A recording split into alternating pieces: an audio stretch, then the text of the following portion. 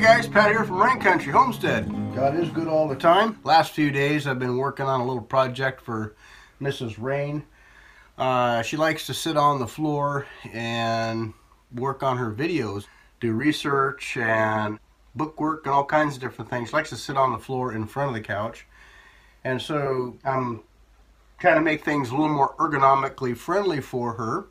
And so I'm building a little multitasking stool, and the stool can act as a little tiny table for grandbabies. This can be used as a step stool and a little workstation for Heidi. She's got a separate keyboard for a computer that she likes to sit down here and just do her video editing and stuff like this, and then she projects the computer onto the screen of the big television that we have in the living room. So it's easier on her eyes.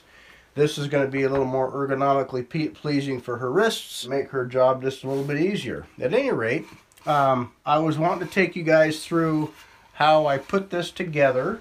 So I got some fur and milled it up on the saw. And these boards here were a little wider than 7 inches wide.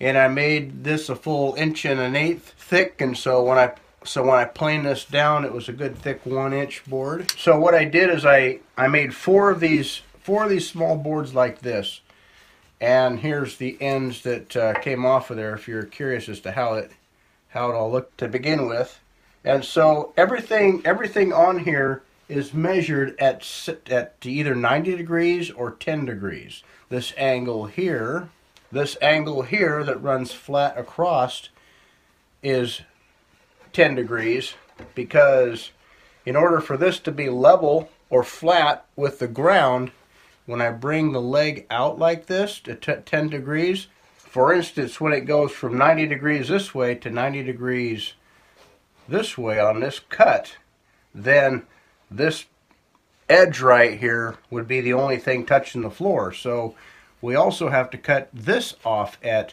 10 degrees as well. So this is 10 degrees cut on the end board, and this is also 10 degrees cut on the top of this end board.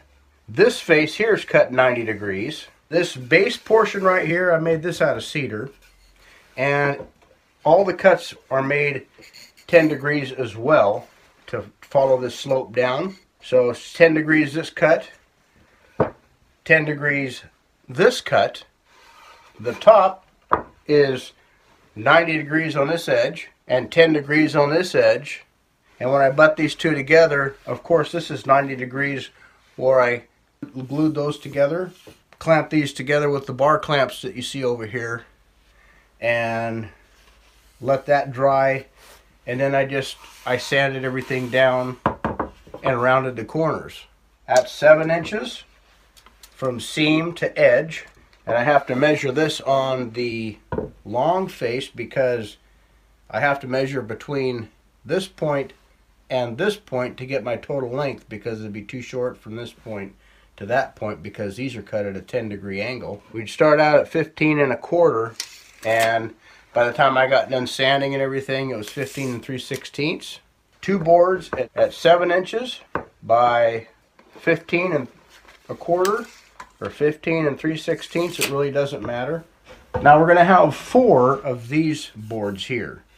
So again, you might not be able to see the seam, but there's a seam in here that goes clear down through here. So basically what you see from here on over is just a mirror image of this piece right here. So I have 4 end pieces, so 2 like this and 2 like this. So that makes a total of 4. So 8 1/4 by 7, and you need 4 of these. Now you may be wondering how I made the heart in here. What we tend to do is we keep some old cereal boxes, and what I did is I determined how big I wanted to make the shape, and then off of the straight edge of this board I drew in top and bottom. I wanted the heart to come in a certain amount, and then I just drew a pencil line of how I wanted that heart to look and cut that out with a pair of scissors.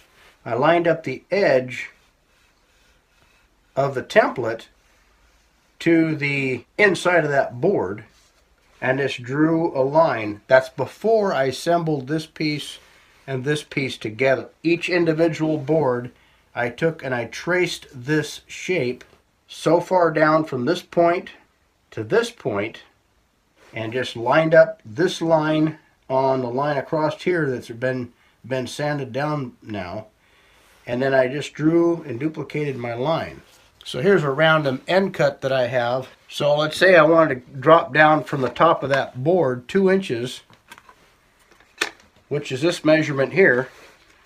This is a 2-inch square from the top of the template down to where that line is. All I'd have to do is just line up the top of the template to the top of the board, and then the edge of the template to the edge of the board, and likewise on the bottom, just lining up the bottom of the template on the bottom of that board. And then when I line that up, I could put that against a straight edge, which is a lot more accurate and also easier. So with the board up against any straight edge like what you see here, I can just line up those edges, hold it down, and just trace my line around. And then I can just take this and go cut it on the bandsaw. So here we are at the bandsaw, and I'll go ahead and get this cut out, and I'll show you how I sanded that down.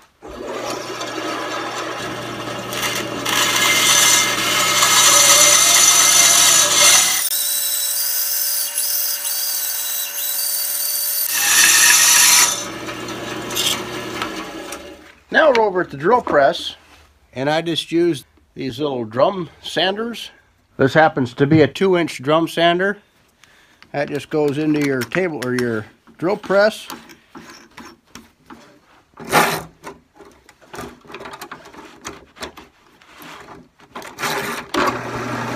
Then I just go in and sand it down. When I make different shapes like this, I try to be cognizant of how big this radius is right here. So I have different size drum sanders that I use, but I like this 2-inch one here. When you're sanding, you want to sand with the grain this way.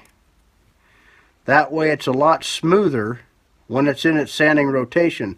If it's sanding against this, it's kind of peeling away at the fibers a little bit harder. So when I sand, I like to go with the grain. So when this is rotating around this way,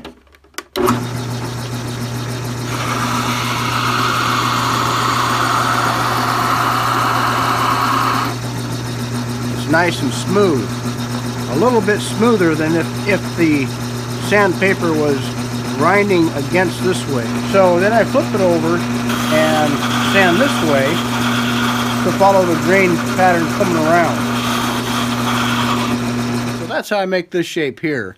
So I have a couple of circles and a couple of different shapes that I've cut out for different projects over the years. So how I made the bottom of this is I glued these two together, and I thought, well, I'll come in here 3 3/4 of an inch and make a little mark. So from this edge to this edge, I measured 3 3/4 of an inch, and then I went from this edge to this edge and measured 3 3/4 of an inch. And then what I did is I came in here with what I thought looked good. First I came in with this circle, and I went to just where that mark was, and then just to where this other mark was, laid it on top, just to where I could see the marks on the edges. So this shape, or this circle, between this point and this point, the circle was exactly centered. I drew an arc. I thought, well, I want that a little bit deeper. So I have a smaller circle, and I laid that on top of those 3 3/4 inch marks, and drew a circle. And I said, oh, I like that a little better. So that's how I came up with this. And then I just took this over on the bandsaw and cut that out just like you seen me do with this shape here. And then took that over to that 2-inch drum sander and sanded it down. So that's how I got the different shapes. And I did something similar to this With this here, I went to the center of this piece and then drew my shapes out.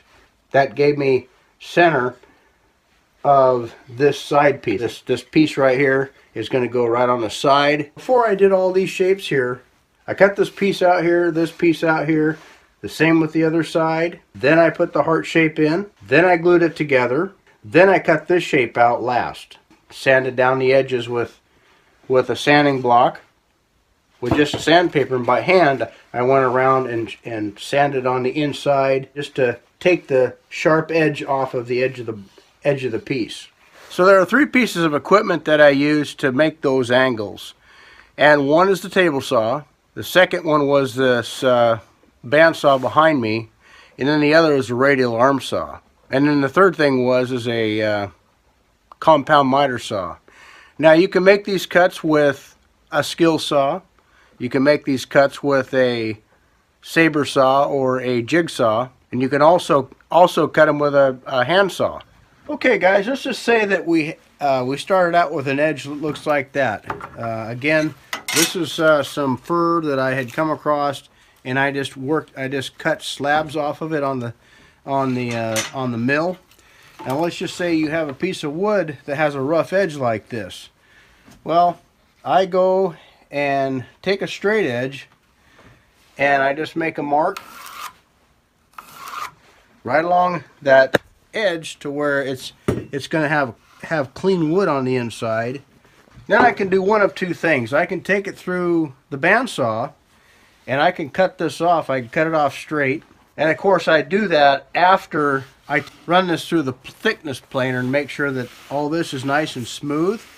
After this is thickness planed, and I can run right along that edge here, avoiding all the breaks and splits and whatnot, and run a line down through that, and then either cut this, freehand this on a table saw, which I encourage you guys to always follow your safety protocol on your instructions, on your booklets that you get from your operator's manuals, and you know, take what I say with a grain of salt, but this is just what I do. I can run the fence back and freehand this through the bandsaw and cut right along that line. Then I'd come over to the joiner and then run that milled edge through the joiner, and then end up with a nice smooth side like this. Now I have a good square side to deal with in order to make my end cuts. In order to get the square side, I come over to the radial arm saw, and you can see that I have the blade tilted at a 10-degree angle, and that's how I get my angles for my end cuts for my boards. Now you can also do that with a miter saw. It has an articulating head on it this way, but this will only cut so deep. So I have this set up for 90-degree cuts, which is no big deal to change that. I just went ahead and set the radial arm saw up for a 10-degree cut. I want to continue that same slope on the top side. So I measured out how far that I wanted to come this way with a tape measure. So keep in mind we're making a half of this whole leg here right now, or something similar to it.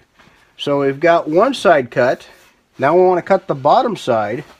So I established that I want to come at, I got this at 8 3/16. So I measured over 8 3/16.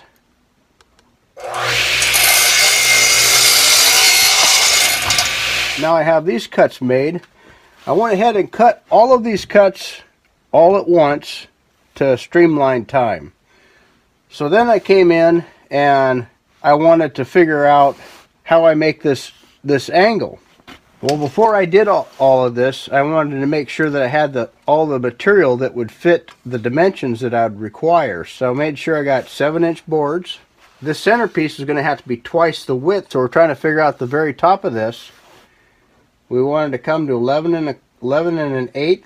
We figured out the distance between here and the edge, and then took the angle down to the very bottom here. Or if you're wanting to start from the bottom and you know you only have 7 inches, you figure out your angle. And I have a speed square here And I can go to the very bottom. You know, I'm going to pretend that this is the proper width. It's just a scrap piece of wood, so it's not going to be. It's not going to be as wide. It's going to be less than 7 inches. So here we have, on our speed score, we got degrees. This is 0, clear to 90 degrees. So we went to 10 degrees, and we made a little pie-shaped piece. And to finish out the line, we just came back over onto the top side and finished out the line. That's how we got our 10 degree angle. So in order to cut this, again, I could go freehand on a table saw. I could actually set this up and turn the head of the radial arm saw to 10 degrees and make this cut. Or I could just cut this on the bandsaw. How I cut this out is with the bandsaw. So we'll go ahead and show you on that. So here we are at the bandsaw. And I just set the blade up. Just push the fence over. And I'll just go ahead and follow that line. I cut to the outer edge of that line to get more accuracy.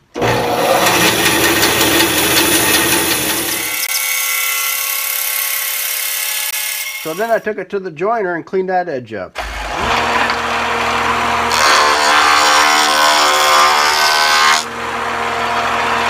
Now that gives me my finished smooth edge on the opposite side. So now that's starting to take shape. Obviously it's supposed to be wider, but again, this is a scrap piece of wood. So I have my angle here, my 90 degree right angle at a 10 degree pitch, my 90 degree angle for my glue edge, and then the bottom part of the foot. Made the shape, half of the heart. I cut that out as I showed you.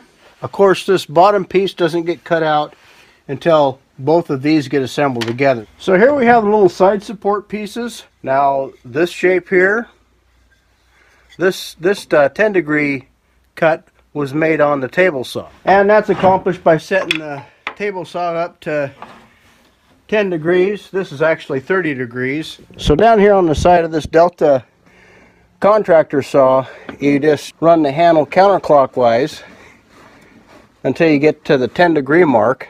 You lock the handle in place so it doesn't move on you. And then when you have your blade set up to 10 degrees, you measure over the tape measure however far you want to go with your skirt. Set your blade and then just run the piece through so you can get that 10 degree cut. So this will flare out to the side a little bit and be level on the top. So the miter saw, this is a 10 degree cut on the side. So we set our miter saw off on the 10 degree. So the handle has a little trigger that pulls up. So I just go to the 10 degree mark, lock it in place, and then just make my cut wherever I want to. And then you can flip it over like this and do the cut on the same side.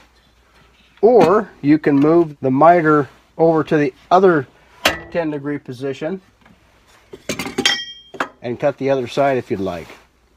When I have this dimensionally cut, I have this top at 10 degrees, this beveled off at 10 degrees so it fits on there, and everything flows the same. This is a 10 degree cut on the leg, a 10 degree cut on this, a 10 degree cut on this so it's flat. I wanted to put screws and also glue. I want to glue this to this support here, and then also to the leg, and then also screw it in place and put dowel plugs in here. So what I did is I went in 1 inch all the way along the face here. That centered the screw penetration to the center of the leg. So when the screw goes into the countersink, it's going to be centered into the middle of the support leg. I drilled that in using a countersink. So the screws I'm going to be using are some deck screws. These are T25 Torx. After countersinking these, I wanted to get a drill bit that was actually just a little bit larger than the biting portion of the screw. So when I go to put this little side skirt on here, the screw is not going to bite into this wood, but it's going to bite into the wood on the back side. So the purpose for that is that there's nothing to keep the skirt from sucking in tight to the back side of the leg here, and so the screw and the glue is going to be able to hold that tight against this leg here, so there won't be any gap exposed along this edge, because the screw is actually just going to be biting into this piece and not this piece here. This worked out to where I'd come in 1 inch from the end on each end, 1 inch to there, 3/4 of an inch from the edge in, and 3/4 from the edge from the bottom, 1 inch from the edge from the top, and 1 inch from the bottom, and did that the same on all 4 countersinks on both of these skirts. Now the other thing that I did is I also measured from the outside edge to the center and verified measurement for 6.5 inches on both sides to the center, and this piece ended up being 3 inches on the long side. And what I mean by long side is it's tapered here, so it's only like 2 7/8 on this side and then 3 inches on that side. So I got a board that was 3 inches long, or 3 inches wide, and 14 inches long. That's what you need for this. And then however deep you want to go, this so happens to be a 3/4 inch thick piece of wood. So now when I go to glue this up, I'm going to go right to that seam. And so when I go to glue this up, there won't be any guesswork. I won't have to measure. All I have to do is line up this small little pencil mark to the center of the supporting piece that ties everything together, and go to screw it together and glue it. Here is a tip that might come in handy. You guys may know about this, but maybe not. Is when I glued the legs together, I saved these little wedge-shaped pieces to put in between the bar clamps. So the bar clamps had a 90-degree edge to work off. When I clamped everything together, 2 things happened. One was this piece of wood, it kept it from marring the finished piece of wood, because when you clamp this up, you know, it's going to dent the edge of the wood. So I didn't want that. It also helped to keep everything lined up and square. So that was the point in me using these little wedge-shaped pieces and saving those, is so I can use those to clamp this together while it's drying. Other than all the sanding that I had done, it's a long, boring process.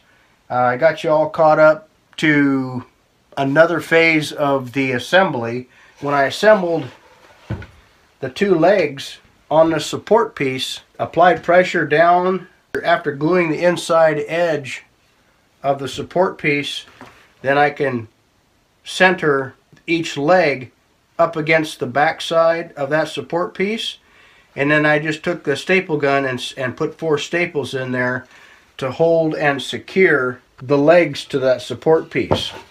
After using the staples, I didn't really have to do this, but I took some small bar clamps, 3 of them, and with a soft face on them, I went ahead and clamped this together and let it dry overnight. So I used 3 bar clamps to clamp this together, 1 on each end and then 1 in the center, and that allowed me to let it dry overnight. So now I'm at the point where I can assemble these little side skirts and support pieces. So the best way I think is to do that is to flip this on its side, have gravity working for me a little bit.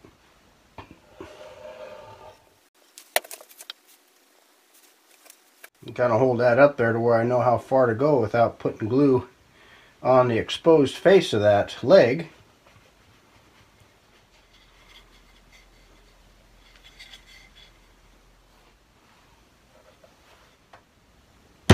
Just going to tap that just to hold that in place. I want to make sure that this edge is flat against the top of the leg, flat across here, and then flat on the top of this leg. So I got that screw. It's just holding. I'll just tap it in there with the hammer. Kind of helps it get started.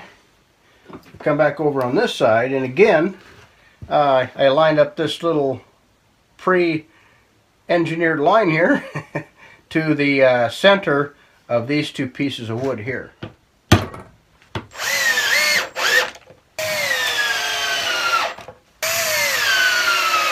Now, depending on what wood you use, it's a good idea to pre-drill.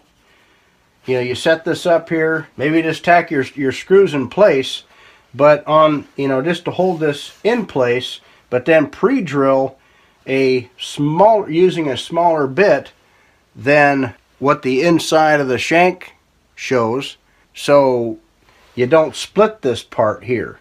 So sometimes it's a good idea to, you know, take a measurement on that inside of the threads. Take a drill bit that's the same size as the inside of the threads and pre-drill your legs so it doesn't split out on you.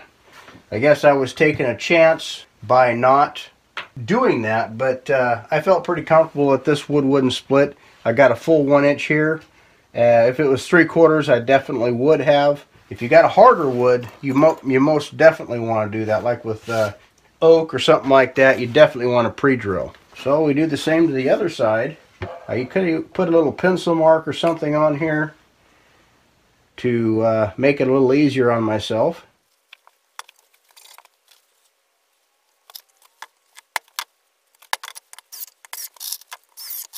So now I just take a little bit of wood glue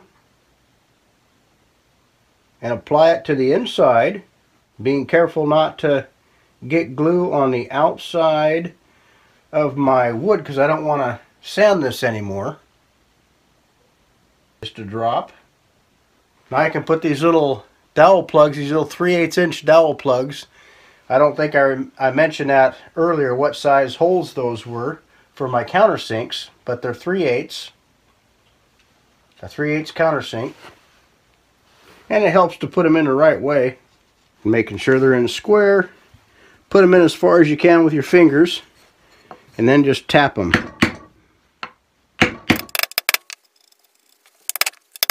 Okay, and then we do the same on the other side.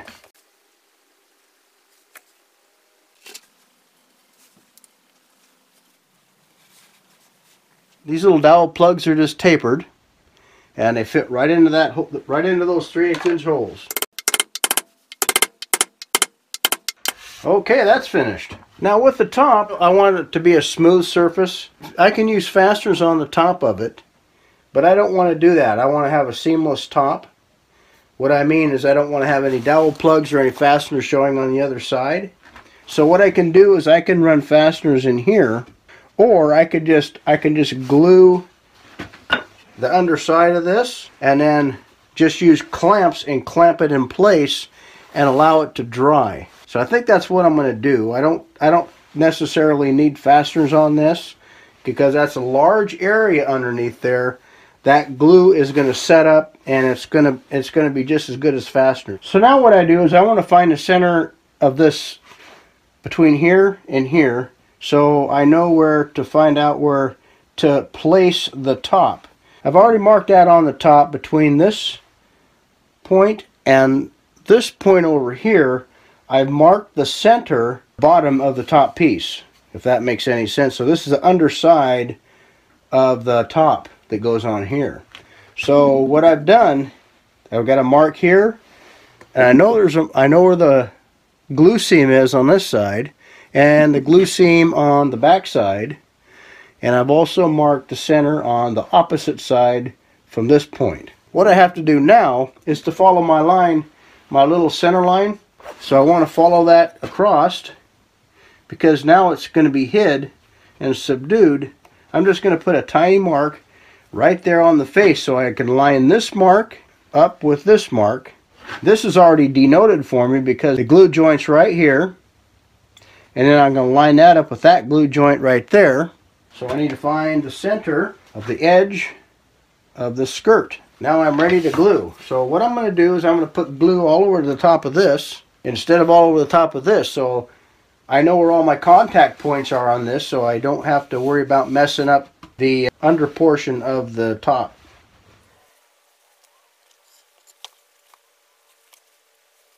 Trying to be a little bit careful on the edges here to minimize that glue squirting out the side. It's kind of a touchy-feely thing to figure out just how much glue that you put out there to where it's going to hold, but not so much that you have too much. I just take some quick clamps, lightly put it on there first, because there might be some minor adjustments I need to make, and just by putting them on there light, that will allow me to adjust the other side.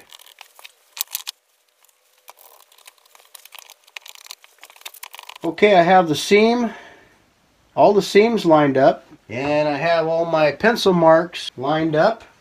Now I can make sure that these are all tight. Look around, make sure that all my seams are good. Well, now I can just let it dry. Okay guys, it's the next day, and I'll let this sit all night. So I'm going to unclamp it. It's probably still a little bit wet on the inside, so what I'm going to do is I'm going to take this in for the rest of the day inside the house. Things dry a little slow out here, so what I'll do is I'll take it inside and let it warm up over the course of the night and part of the next morning, and then go ahead and start putting a finish on it. Well, hello everyone, Heidi here. Patrick forgot to shoot the ending to this video, so I figured who best to shoot it but me, the one he made it for.